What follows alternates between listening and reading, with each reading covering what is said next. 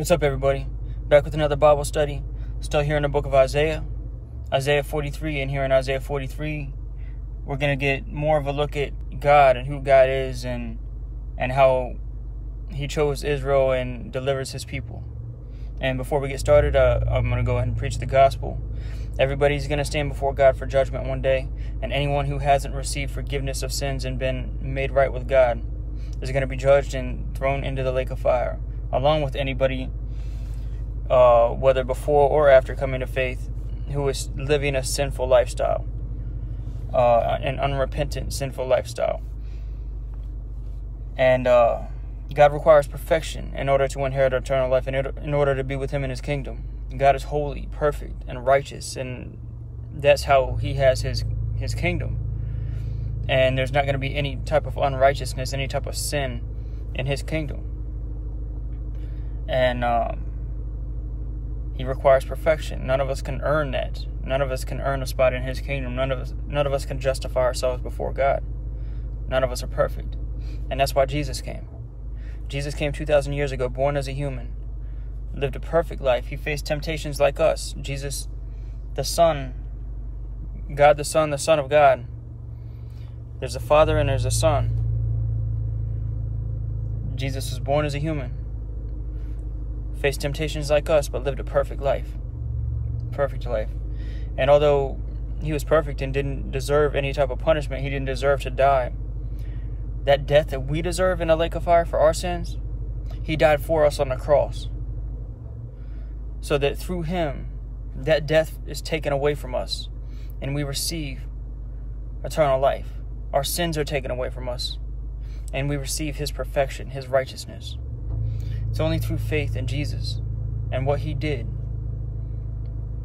that we can be made right with God. We can't earn it. It's through faith. And I just did Jeremiah 31 today. If you haven't seen that, check it out, about the new covenant. Repent and believe the gospel. The word repent means to have a change of heart or a change of mind. Most of the time we see repent in the Bible, it means to turn from your sins, turn from your wickedness, and turn to God. Follow him. Repent and believe the gospel. If you believe Jesus died on the cross for your sins and rose 3 days later, and you call out to him to forgive you, to save you, and you truly mean it, he will forgive you. He will give you the Holy Spirit, which changes your heart and leads you to follow him. The Holy Spirit also gives you wisdom, discernment, and understanding in many things. He will forgive you. He will give you the Holy Spirit, and he will give you eternal life. The Bible says we can't even imagine what God has prepared for those who love him. Repent and believe the gospel. Give your life to Jesus Christ today. There's not much time left. Now let's get into Isaiah 43.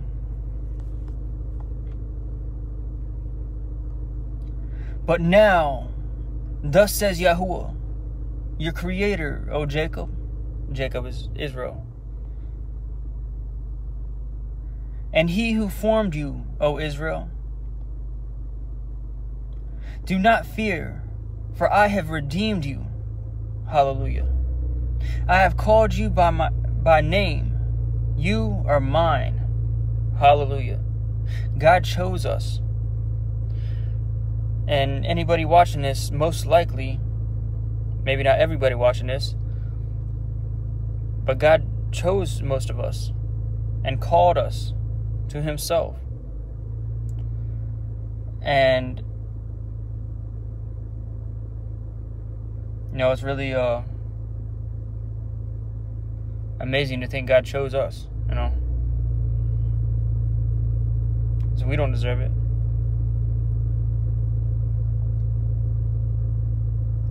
But now, thus says Yahuwah, your creator, O Jacob, and he who formed you, O Israel, do not fear, for I have redeemed you. I have called you by name. You are mine. When you pass through the waters, I will be with you, and through the rivers, they will not overflow you. And we know water represents people and nations as well. When you walk through the fire, you will not be scorched, nor will the flame burn you. For I am Yahuwah, your God, the Holy One of Israel, your Savior. I have given Egypt as your ransom, Cush and Seba in your place. And Seba was in Edom.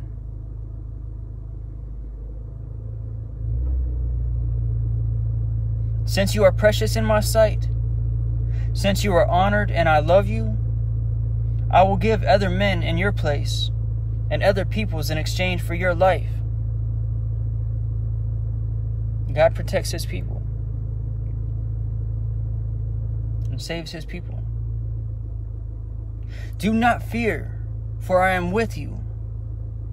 I will bring your offspring from the east and gather you from the west. I will say to the north, give them up, and to the south, do not hold them back. Bring my sons from afar, and my daughters from the ends of the earth. Everyone who is called by my name, and whom I have created for my glory, whom I have formed, even whom I have made. God formed us. God made us. God chose us to follow him, to be in a relationship with him.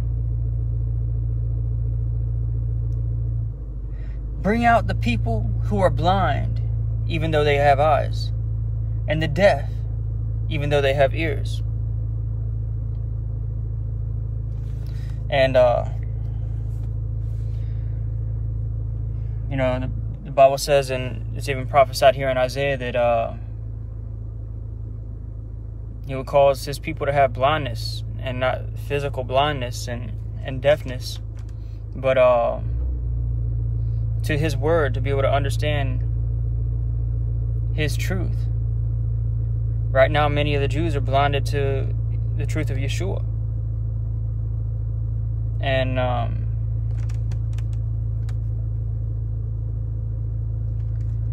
one day, eyes are going to be open.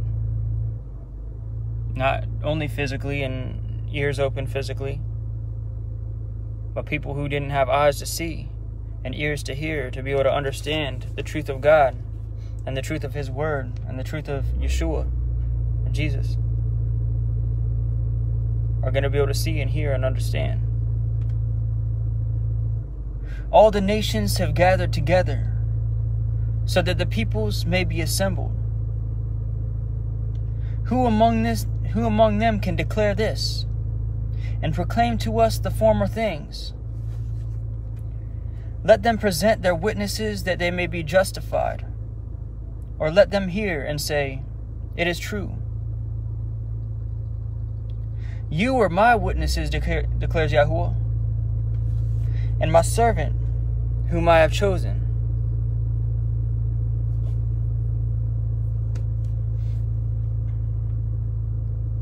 So that you may know and believe me and understand that I am he.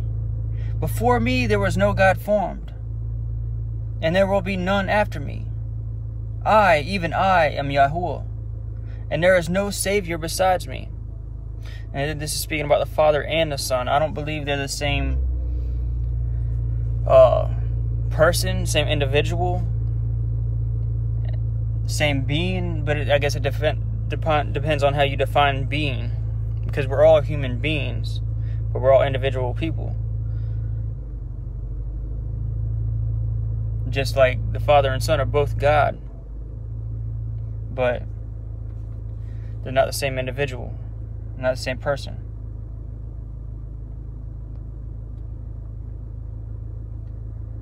And the nations, this is what we saw in the last chapter or two. It says, all the nations have been gathered together so that the peoples may be assembled.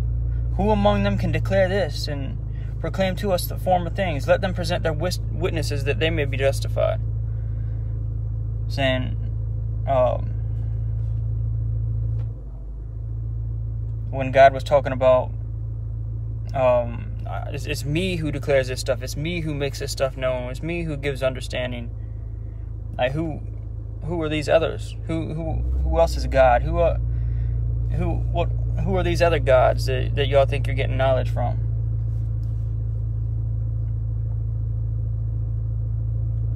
Well, he said to Israel, "You are my witnesses, declares Yahuwah, and my servant whom I have chosen, so that you may know and believe me, and understand that I am he.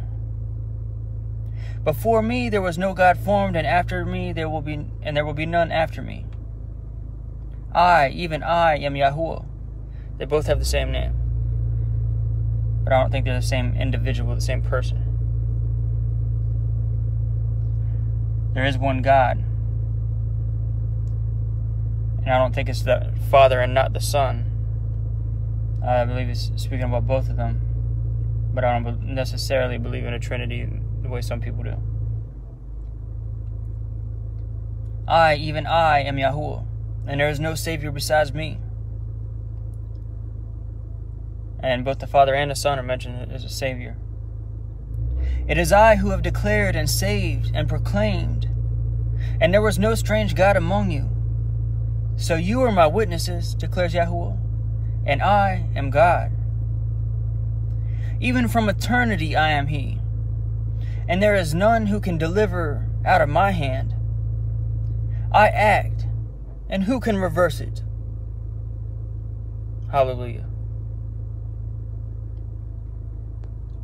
Thus says Yahuwah, your Redeemer, the Holy One of Israel. For your sake I have sent to Babylon, and will bring them all down as fugitives, even the Chaldeans, into the ships in which they rejoice. And we know that Israel, or Judah, was in a Babylonian captivity, was held captive by Babylon.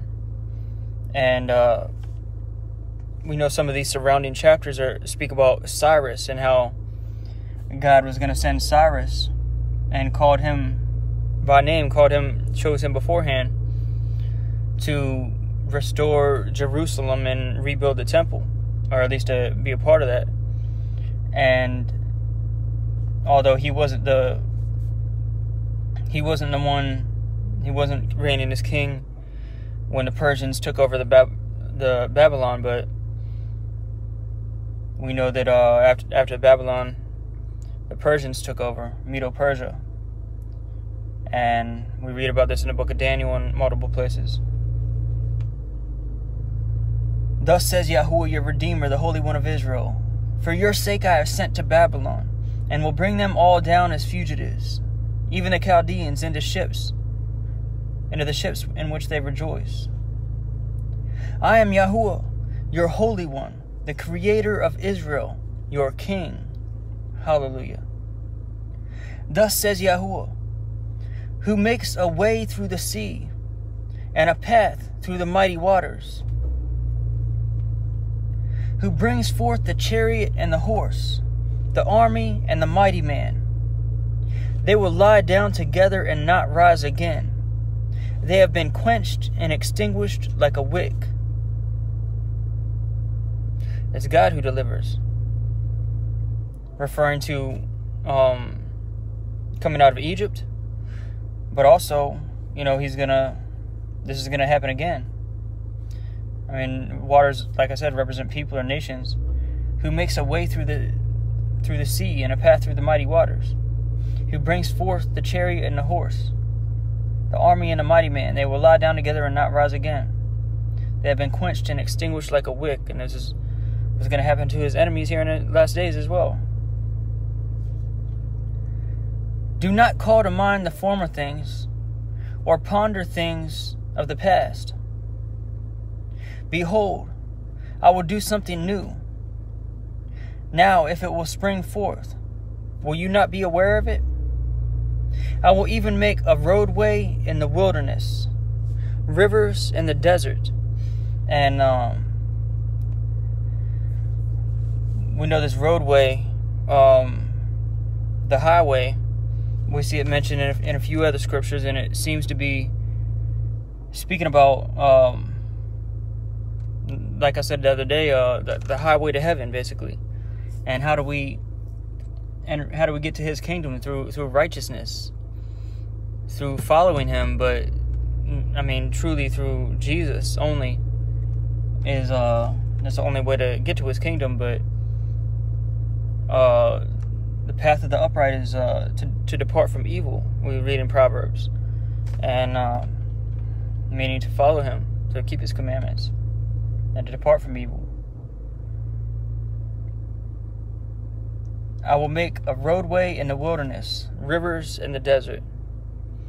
Because we know during the tribulation time, it's going to be turned, the whole world, but especially the land of Israel is going to be turned into a wilderness, into a desert. And he says he's going to fill it with water, which water represents people, but also represents his word and his spirit. And we know he's going to restore the land. That there's going to be a new heaven and a new earth. It's going to be restored. And as far as the roadway, I'm not exactly sure. Maybe there will be an actual roadway to the kingdom, and I believe there likely will be.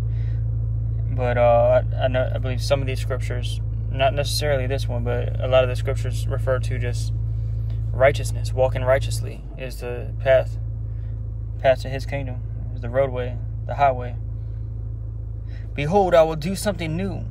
Now it will spring forth. Will you not be aware of it? I will even make a roadway in the wilderness, rivers in the desert. The beasts of the field will glorify me. And speaking about the millennial reign, the beasts of the field will glorify me. And I spoke about in the last chapter of Jeremiah, and I wonder if during the millennial reign in his kingdom, because there's going to be animals and people in his kingdom, I wonder if the animals are going to be able to speak. Who knows?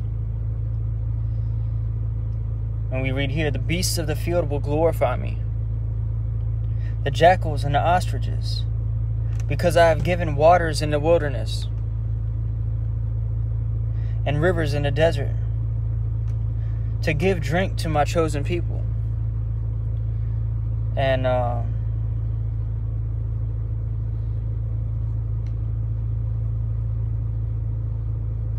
we know his word is true food and true drink.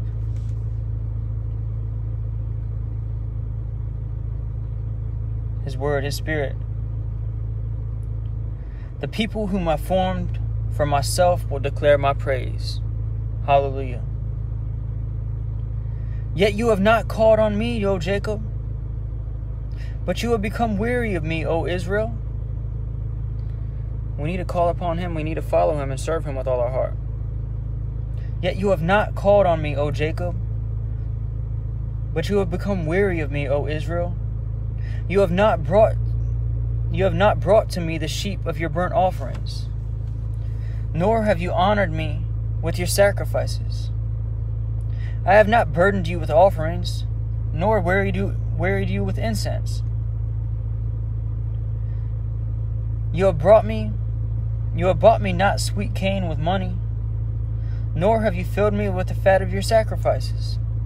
Rather, you have burdened me with your sins. You have wearied me with your iniquities. And this is what his people, and even us these days, although it needs to not be, his people have grieved him the whole time by not following him, not seeking him and serving him and truly following him with all our heart. That's what we need to do. Rather, you have burdened me with your sins. You have wearied me with your iniquities.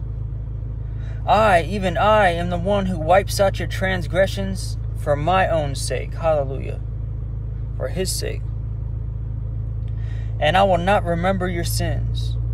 Hallelujah. Put me in remembrance. Let us argue our case together. State your cause that you may be proved right. For your first forefather sinned, speaking about Adam. And your spokesman, or the footnote says interpreters. And let me pull it up in Let me pull this verse up. Give me 1 second.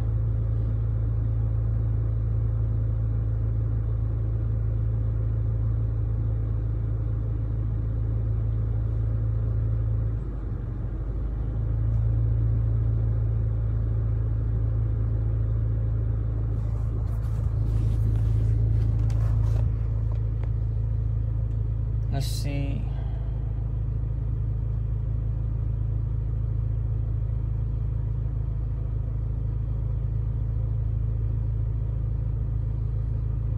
One second.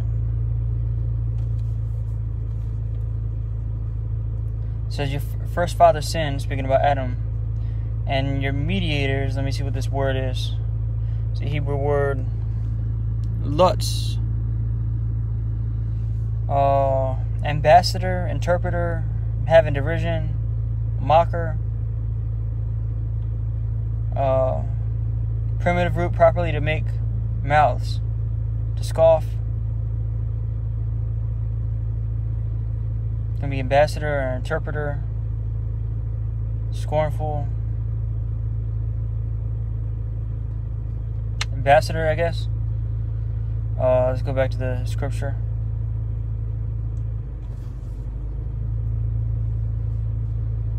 For your first forefathers sinned, and your spokesmen or ambassadors have transgressed against me. Maybe speaking about the priests. So I will pollute the princes of the sanctuary. Then the word there for pollute can also mean pierce through. The princes of the sanctuary. And I will consign Jacob to the ban and Israel to revilement, because we screw up, because we don't follow him with all our heart. I'm not saying anybody individually, but as a whole, the body of Christ and his people since way back then have had an issue with following him, with keeping his commandments, with walking in his ways. And this is what he wants from us. This is how we're obedient. If you have children, you want children to be obedient to you. You want them to listen to you and follow you and grow up to be good people. But we as children of God aren't always like that. We need to be obedient to God. We need to follow him with all our heart and serve him with all our heart. This is what kept Israel out of the land the whole time. What kept God's hand, his judgment coming down upon his people the whole time. But God is merciful. God forgives us. And God will deliver us and bring us into his kingdom. Hallelujah. Praise be to God. Praise his holy name. Let's keep all his commandments. Let's serve him with all our heart. Let's do his will in everything. Jesus said, be perfect as your Father in heaven is perfect, and we need to strive for that. We need to serve him as best as we can.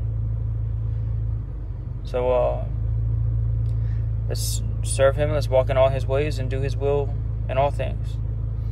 Thank you guys for tuning in. I preached the gospel in the beginning.